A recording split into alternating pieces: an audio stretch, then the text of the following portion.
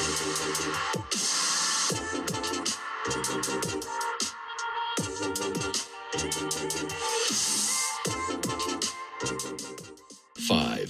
four, three, two, one.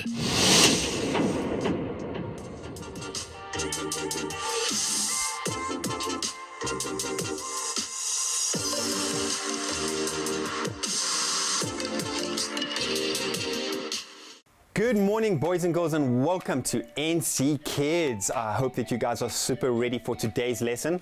I'm ready, and I hope that you guys are too. If you are joining us for the very first time, welcome! Welcome to NCKidz Online. Go back and watch some of our awesome videos and some of our other amazing lessons and leaders teaching those amazing lessons. But if you're re-watching us and you've watched a lot of our different videos again, I hope that today is awesome and fun and exciting and you enjoy the lesson as well. But also to you, welcome. Right, before we do anything, we've got to welcome God. So let's just close our eyes and pray.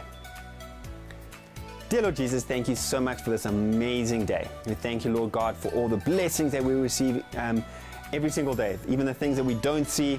I just want to pray, Lord God, that you will just be with us during this lesson and that you help us learn something new today, Lord God. I pray that the things that we learn today, we are able to apply it to our lives in our everyday context. And I pray, Lord God, that it's not just something we know, but something that we apply and live out in our everyday lives. And I pray, Lord God, that you'll help each one of the boys and girls watching this video to do that. In Jesus' name, amen. All right, well, as I said, today's lesson, we're going to be something slightly different and something awesome. And we're going to be looking at a story, or continuing our theme of looking at the life of Jesus and some of the things that he's been doing. And today, we're going to be looking at the day that Jesus kind of gave the disciples a fright. But we'll get to that in a minute. But to kind of paint the picture of where we're going to be going with the story, we're going to have some really cool, we've got to be there to really feel it. So you guys ready? Let's do this. 1, 2, 3. Whoa, whoa, I'm going to sink. I'm going to sink. I'm going to sink. I'm going to sink. I think. Hey, hey. Nah, just joking. This is our scene. Can you see the sea behind me and around me? And the funny thing is, I'm not sinking. That's pretty cool, right?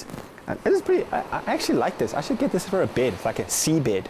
There we go. Anyway, so today's lesson is going to be all around about this. This is a kind of a calm picture, but to start the story, one day, the disciples went out on a boat across the Sea of Galilee, and as they're going along, Jesus had stayed behind. He was just going to do some praying and some resting, and he just needed a bit of time on his own. And he told the disciples to go ahead and that he would join them later. And so they were on the sea and off they're going, and they're sailing around on this boat. But guess what happened? A storm came. Now, for those of you guys who are in South Africa, Johannesburg specifically, we have some pretty amazing storms. But I don't think anything compares. I've never lived it, and I don't know if I ever want to. When a storm happens on the sea, if you're watching this and you've ever experienced it, I'm pretty sure it must be super terrifying, because the water just starts going crazy, and the waves just make the boat go up and down and left and right and sideways. It is pretty intense. And it was raining, and can you imagine how the disciples must have felt when they were sitting in this boat and the storm came and it started rocking this boat, and they were super afraid. And then it got all misty and dark and cloudy, and they're looking across the store and they just don't know what is going on, and they were just so afraid. Have you guys ever been in a position where you're like super afraid? I know I have. I know I've had lots of times where I've just been so scared and I just don't know what to do. Well, that's exactly what happened with the disciples. And so they started praying to God, and they just started asking God to be with them and help them.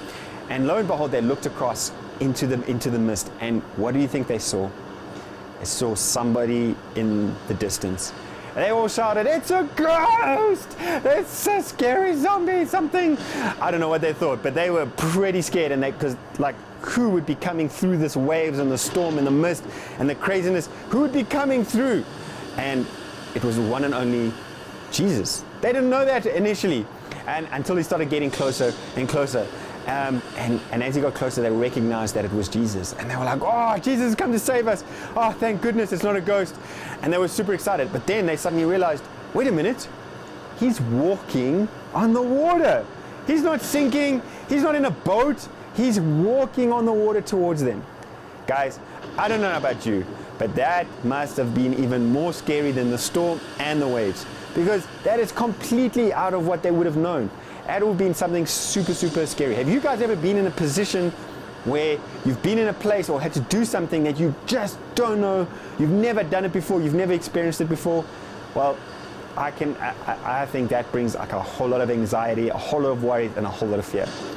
And then there was one brave guy, you know, because there's always one brave guy. His name was Pete. Pete the disciple, not Pete the Heat, but Pete the disciple. Anyway, and Pete the disciple was like, I got this. Jesus, I'm going to join you. Can I come to you? And so he got out of the boat and he started running on the water. And he was like, this is so cool. I'm running on the water. And then suddenly he realized, wait a minute, I am running on the water. And he started doubting. And guess what happened? He started sinking, because he was like, wait a minute, I'm walking on water. I can do this. Wait. And he started like being scared again. And he started sinking. And luckily, before he got too far under the waves, Jesus grabbed him out of the water and pulled him up. And he walked Peter back onto the boat. And Jesus got onto the boat with Peter. And he said, you know what? You don't need to fear. Why do you fear? Why do you fear me? Why don't you keep your eyes on me? And you know what, boys and girls? This story is such an amazing lesson, because it does remind us that no matter what we're facing, that we just have to keep our eyes fixed on Jesus every single day, all day. There are so many things in our lives that can scare us, whether it's corona, whether it's getting sick, whether it's like nightmares or bad dreams, or just there are so many things. Writing exams can be super scary. Maybe you've got like a big match that you've got to play. There are so many things that can really scare us, and some things are more scary than others. But I want to, whenever we're facing something really scary or something really big and something that we really just don't know, we have to trust God. We have to keep our eyes fixed on Jesus and listen to him and say, God, help me through this. Because Jesus is always going to be there to help us through it. No matter what we face, no matter how scary it is, no matter what it is. Just like me standing on this water, thanks to technology, it's pretty awesome, but we really can do these amazing things when we just keep our eyes fixed on Jesus. So I want you guys to remember that this week, and I want you guys to put it in practice. I'm going to see you guys again next week, where we're going to continue talking about this lesson and look at some practical examples that you can apply this into your life. But I hope you boys and girls have an amazing rest of the week. Enjoy the story. Go and think about it and meditate in it. You'll find it in Matthew 17, and you will read about the story there. So go and read it up. And I really hope that you guys have an amazing week. I love you guys, and we'll chat to you guys soon. Don't be scared. See you soon. Bye.